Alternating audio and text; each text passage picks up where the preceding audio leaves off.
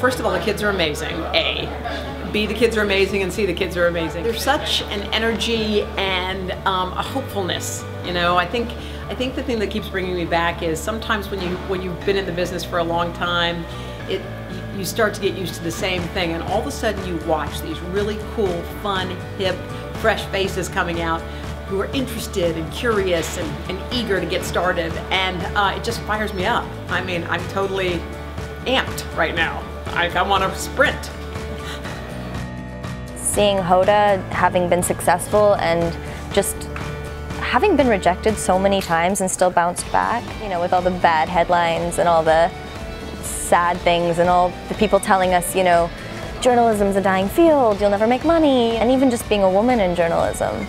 I just think that seeing Hoda was just this like hopeful experience.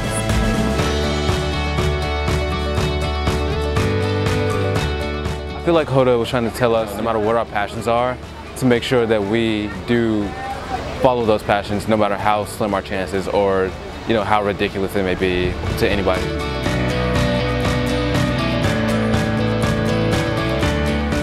I really liked what you said about how, you know, you can't listen to people when they say what your odds are. You're one person, so your odds shouldn't matter because, like, even if it's 1 in a million, you are that one, so you can't really like think about it that way.